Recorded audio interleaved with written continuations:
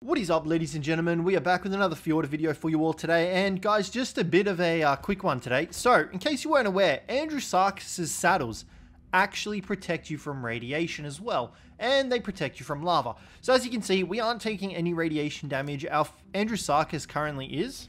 Let me double check here.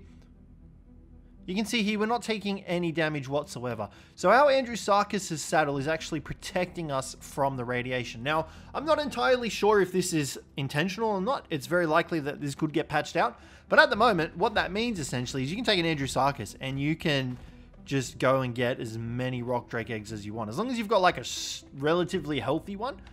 You can see here, the moment we jump off, we'll start taking radiation damage.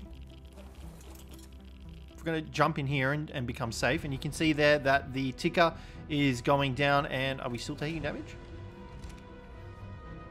We are no longer taking any damage. We do have the radiation sickness thing, but that's it. We're not taking any damage from the radiation. So you can run through all of the rock drake nest with this guy. You load him up with bullets and you can pretty much take out any of the rock drakes. Cool thing is he fits through the hole perfectly, whereas the rock drakes will get stuck in the hole. So you don't actually even need to worry about getting off him to throw him out or anything like that. The only time you'll probably need to get off him is obviously to take the rock drake eggs. But if you take yourself a whip and stuff like that, you'll be sweet. So Andrewsarchus protects you from radiation. I'm going to show you how it protects you from the lava now in the Magmasaur cave. Alrighty guys, now we're in the Magmasaur cave, and once again the Andrewsarchus is going to protect us from the lava. Now, it's obviously not going to protect itself from the lava. It's still going to take damage, but it's only a flat 25 damage every second. So if you've got a decent Andrewsarchus with like a lot of health, you're going to be pretty happy about that. Like, you can easily go in the lava. It does protect you. If I decide to get off the Andrewsarchus and jump into the lava, obviously it'll kill me. But you can see here, I actually just walked in here. I didn't kill any of the Magmasaurs or anything like that in the area. There's one up there I can see. But look, you can see here, take this guy down here. We can get some free Magmasaur eggs. So, pretty amazing the fact that it protects you from all of this. I wasn't aware that this was a thing until recently.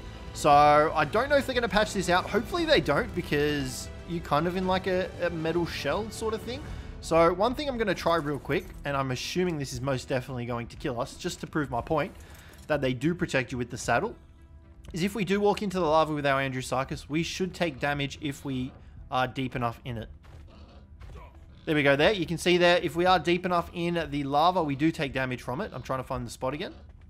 Right now we're just murdering our poor Andrewsarchus. There we go. I took a little tick. Let's come over here. Hopefully it's a bit deeper. There we go. Oh, maybe it's the heat killing me. You can see there we took a 25 tick of damage from the lava. So the Andrewsarchus protects you from the lava and radiation, which is it's pretty awesome. Now, one final thing I'm going to try, which I don't think it will, is I'm going to see if it can take us to... we're going to go to Jotunheim and see if it reduces the cold felt there. I don't think it will, because we were taking damage from the fire heat temperature just then. But we're going to jump over to Jotunheim real quick and take a look over there. Okay, bad news is it doesn't protect you from the temperature colds.